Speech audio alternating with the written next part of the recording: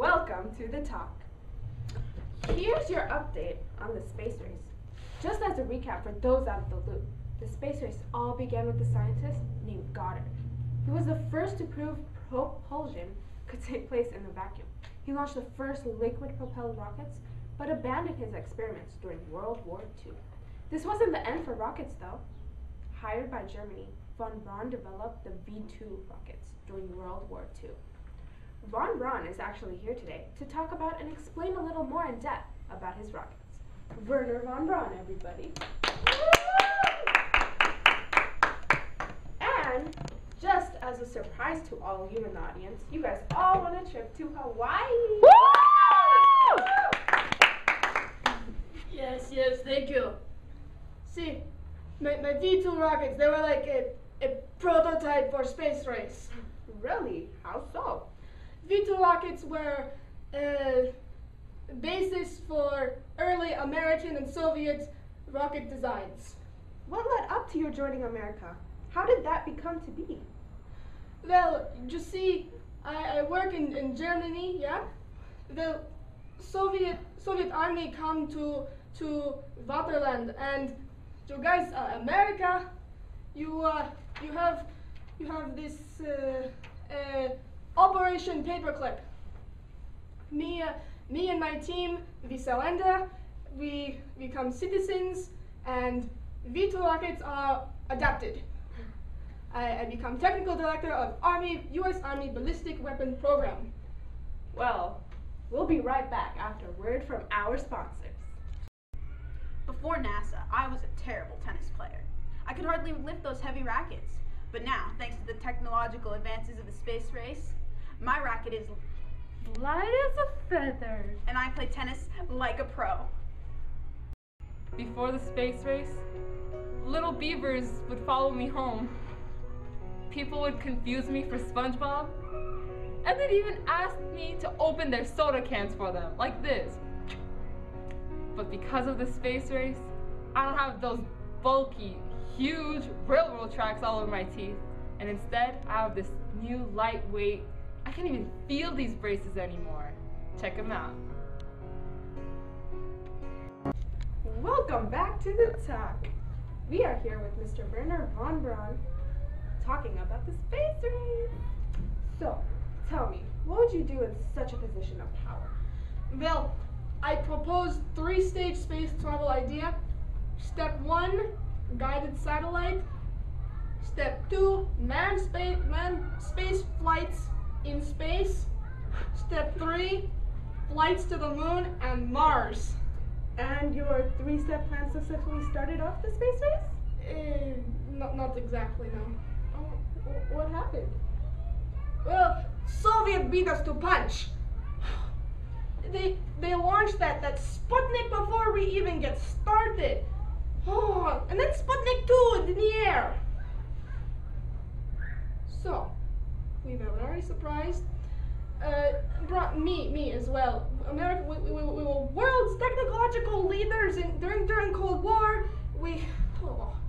But surely after the Sputniks, you put on your game face and got down to business, right? Not exactly.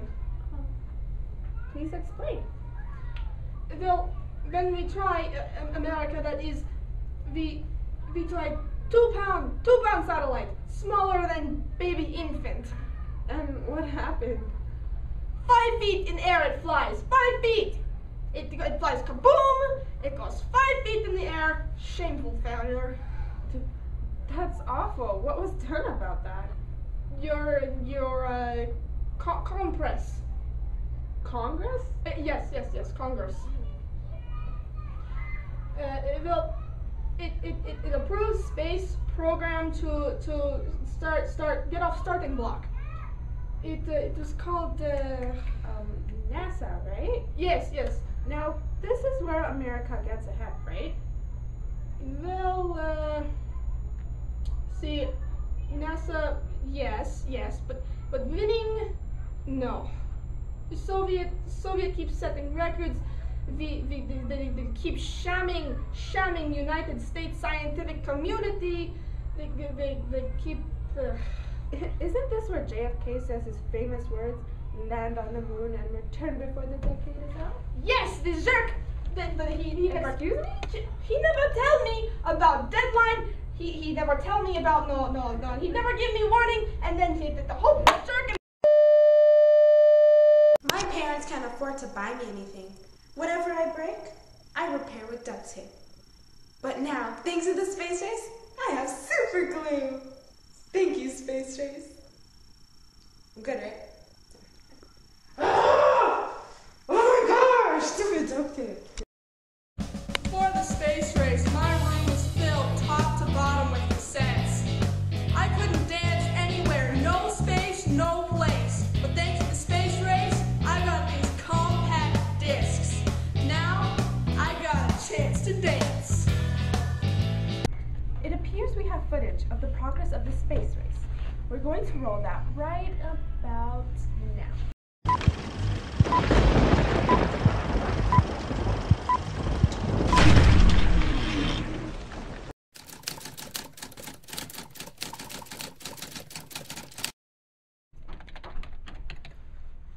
Sergey Koryolov? Me? No, I am his assistant. I wish I was Mr. Koryolov. You see, Mr. Stalin only hires best rocket engineers in order to make best explosive missile stuff. The best of the best is my boss, Mr. Koryolov. He eventually became USSR's chief rocket engineer and wait, I think I see him now. Hold on. Yes. Mother, I will come home and try the borscht later. Ah! See, I am at work at the moment. Oh, bye. Oh, you have my paperwork? Yes, and Mr. Cameraman is here to make film. Oh, hello there, nice camera person. I take it you're making educational documentary video for the Soviet students? Oh, welcome. As you may know, I am Sergey Korolyov, the owner of this fine laboratory. I am chief designer. I don't like to be bragging, but our first shuttle is almost complete. I call it Sputnik, which in the English roots means traveling companion. A few more tweaks and tomorrow, October 4. Oh, October 4. Oh, this seems important. Oh. Hello? Mother, stop calling me. I'm working. I'm about to launch space program. I'm making educational video for children. Yes, today is October 3, 1957. Tomorrow I'm launching a Sputnik. Okay, bye. Oof, mothers.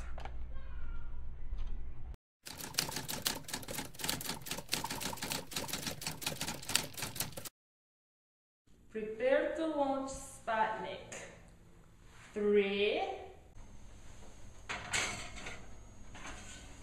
2,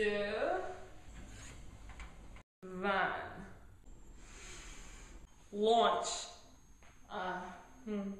Go ahead, launch the second one.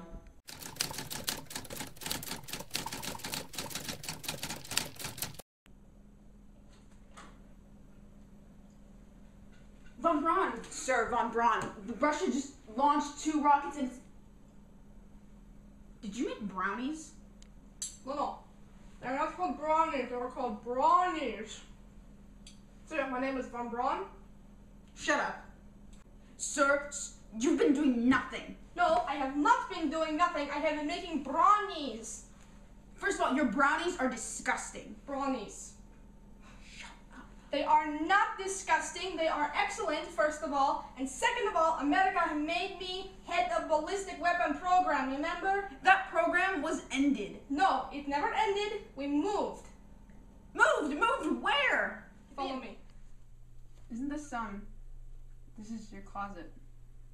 Exactly. Come on, get in. Come on. You'll see. I keep extra rocket in here just for moments like this. There. Does that say, big sexy on it? Yes, exactly. After me. See, we launched this bad boy. and we smash the Soviets. Then we become Kaiser of Space. President. Yes, President of Space. Here's all that's left of your big sexy. My baby! This is all that's left? Are you sure? Certain. We will have morning day for you. Okay. Not that this isn't touching, but what are we gonna do now? Space race over? No. I guess we will go to Congress and ask them for space program.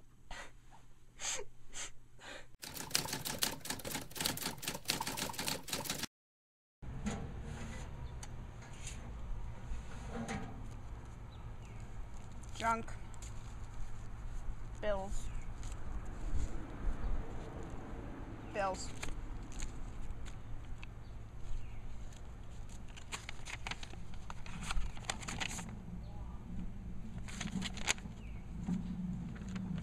Oh my goodness, oh my goodness. They approved it, they approved our space program. NASA, what kind of name for a space program is NASA? Von Braun.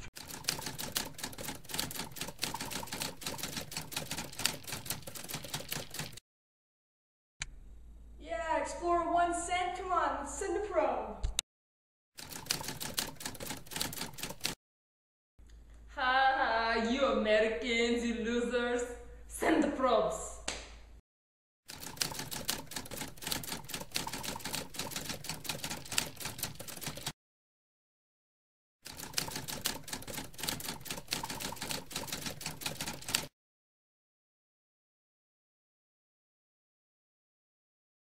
Ah, stupid probes.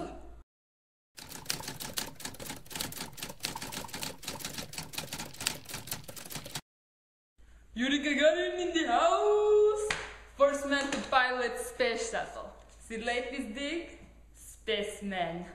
Tonight I'm taking Sasha out for a spin.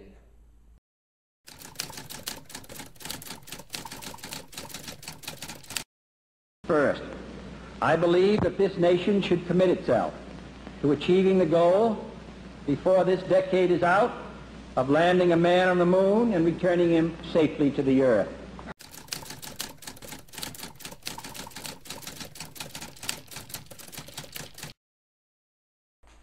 I was up there for 25 hours and 18 minutes. You know how badly I have to pee? Get out of my face, get out!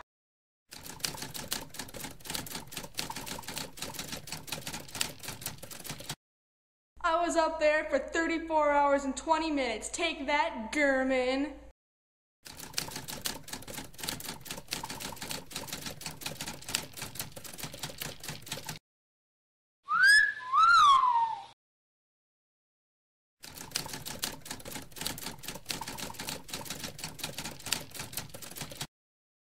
Taking first step for Soviets. This is beyond my wildest dreams. Mother would be so proud.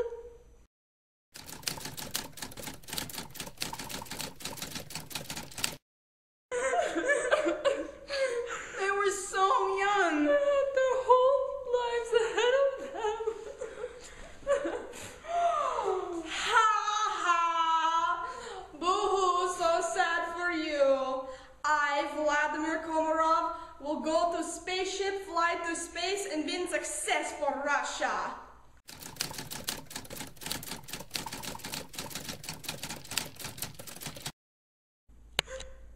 And poor Vladimir, he died while in re-entry. He deserved it.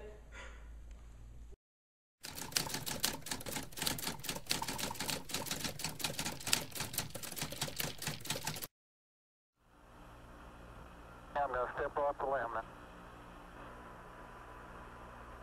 That's one small step for man, one giant leap for mankind. Columbia, Columbia, this is Houston, AOS, over. Houston, Columbia on the high gate, over. Roger, the EVA is progressing beautifully.